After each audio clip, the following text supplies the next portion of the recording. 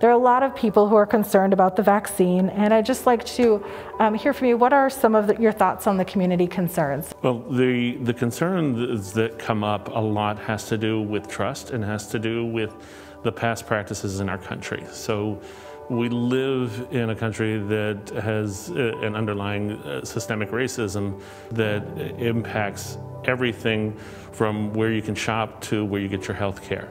And the most famous of these is the Tuskegee experiment.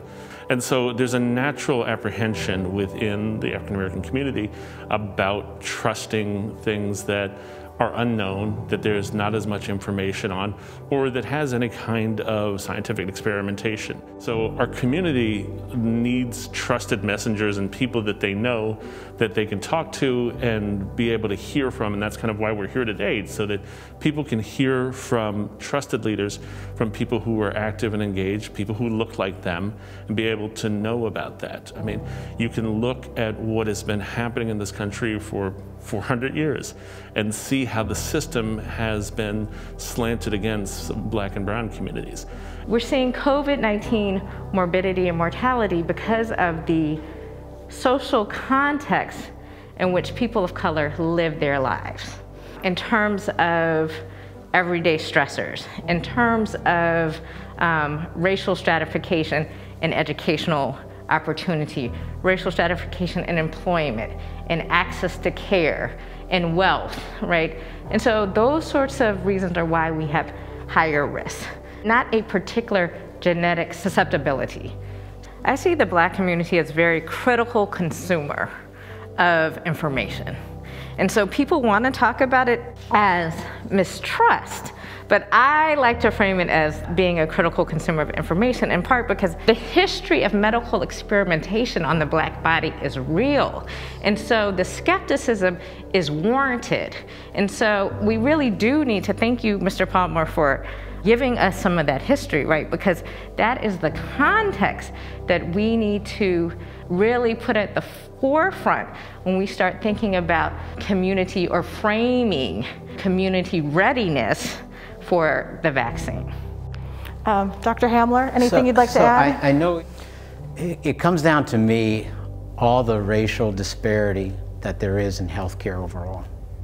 And this has just exacerbated it, because you see the data we talked about initially, how the disparate numbers of access, those who are actually receiving the vaccine, they're disproportionate. So to me, if we can get whatever entities are involved, and I'm talking at the CEO level, I'm talking at the grassroots level, to make sure that folks who don't have access to care get that care. We were talking earlier about, what we did for testing. Yes. How mHealth provided, the structure for us to go to Progressive Baptist Church. And we did. That was very successful for testing. You can do the same thing with vaccinations. That's going to bring down that disparity. It's going to take some of this hurt away. COVID doesn't care who you are, obviously. But at the same time, you're seeing that the numbers reflect that who's getting care now. Well, and in the case of partnering with the church, they helped us drive registration. They helped us enroll patients. Yeah, and you could follow them down. You could follow up too. Right, we knew where to find everyone. And so it was a place where people felt comfortable coming to. And so it was just kind of a natural extension of the outreach and the work that church is already doing in the community. So I think that's a really interesting and strong point to make. We talk a lot about Black people being hesitant about getting the vaccine. I think there are a lot of Black people who want the vaccine but can't get it.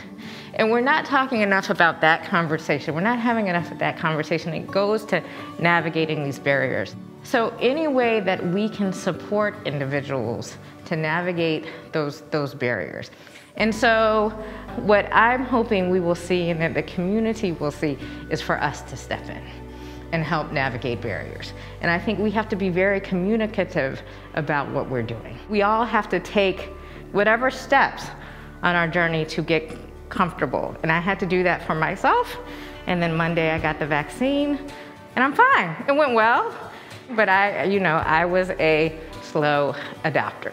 And so I think the advice that I would give is if Again, you may have to go on the journey that I went on to do your sort of background homework, right? But then once you do that, and you see what vaccine is available to you right now, in our community it's mostly the Pfizer, Moderna, mRNA one, go for whichever one is offered. Fantastic. Thank you very much.